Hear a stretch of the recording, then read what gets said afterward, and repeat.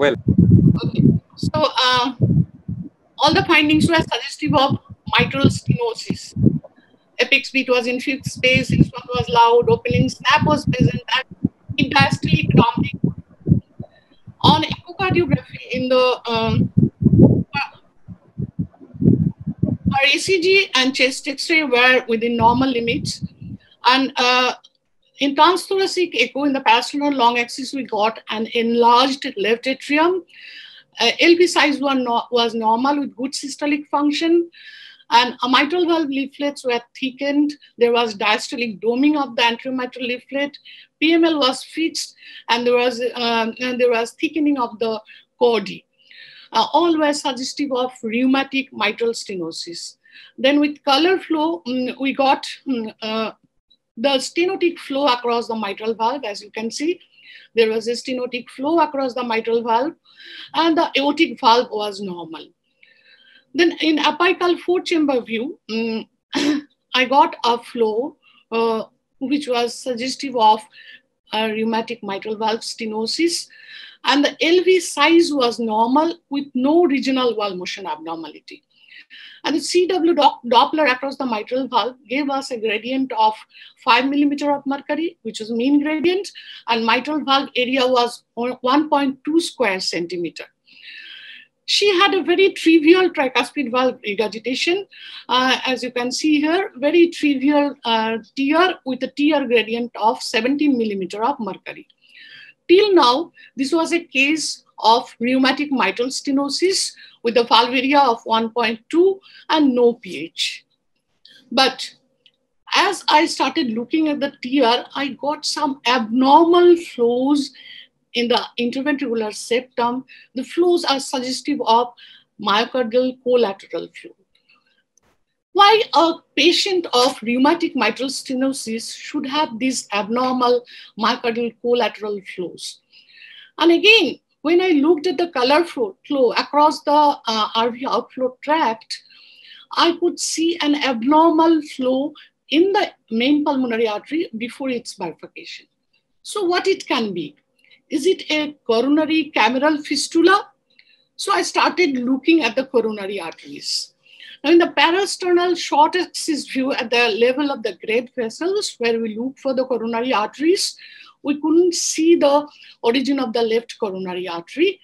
On the other hand, I got a very dilated right coronary artery. As you can see, the right coronary artery was so much dilated that just by tilting the probe in the parasternal long axis, I could see a dilated right coronary artery.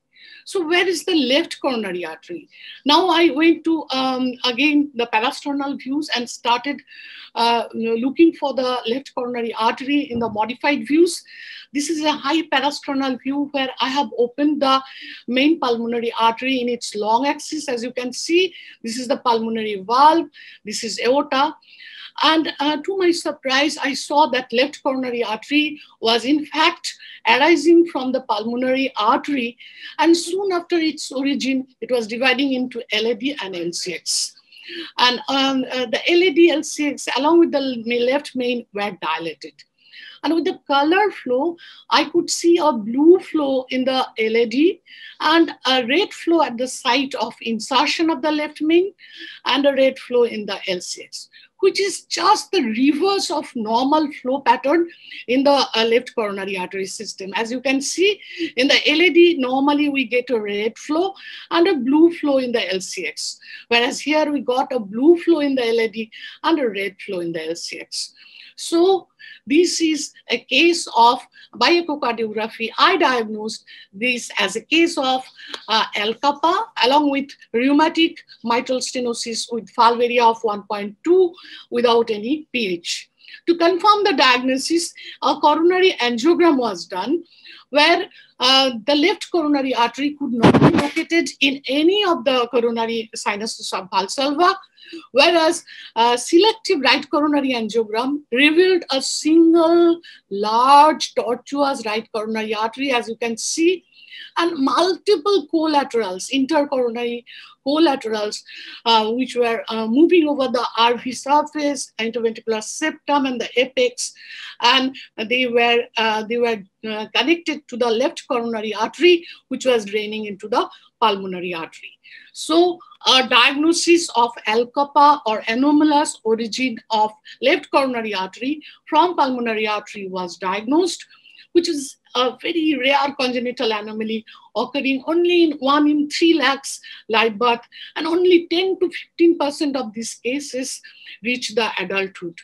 And the clinical expression of ALCAPA begins after the birth with the morphological and functional changes which take place in the pulmonary circulation.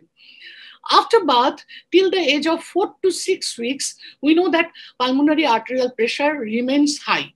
So the left coronary artery receives the blood from the pulmonary artery. Though it is unsaturated, desaturated, but still there is some blood in the left coronary artery.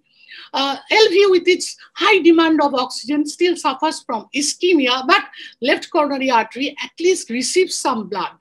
But after 6 weeks, as there is fall of pulmonary arterial pressure, if there is no collateral, the left coronary artery system neither receives blood from the pulmonary artery nor from the right coronary artery, and death occurs. If there are formation of collaterals, survival is possible. Now, even if there are collaterals, there is a phenomenon called pulmonary coronary steal. You see, the left coronary artery is connected to the low pressure pulmonary artery. So the collateral flow tends to go to the low pressure pulmonary artery rather than high resistance myocardial vessels. So that results in pulmonary coronary steal with left to right shunt. The volume of shunt is small in relation in terms of cardiac output, but it is quite large in terms of the coronary flow reserve. So as a result of which there is myocardial ischemia, LV dysfunction, and even sudden cardiac death. In spite of various types of insults the heart is facing, the 15% of the patients still can sustain the myocardial function at rest as well as with exercise, and they reach the adulthood. The diagnosis of ALCAPA is a very, very difficult when especially the patient presents in adulthood. Usually the patients of ALCAPA present in infancy or early childhood with congestive heart failure, and while doing echo, we get certain indirect echocardiographic clues like LV systolic dysfunction, regional wall motion abnormality like we get in myocardial infarction due to the infarction of the LAD territory, and bright papillary muscles due to scarring or mitral regurgitation. Well, in adulthood, we get only few signs like dilated right coronary artery, which we got in this case, which is a sign of extensive collateralization between right coronary artery system and the left coronary artery system, along with myocardial collaterals in the IVS. We had both these echocardiographic clues in my patient. So these are the indirect echo signs. With these signs, once we suspect, we should immediately go for detailed imaging of coronary artery to confirm the diagnosis. So to conclude, I would say this is my best case because this is the rarest of the rare combination of congenital heart disease and acquired heart disease in an adult. And moreover, ALCAPA is a very, very rare congenital anomaly with serious negative consequences.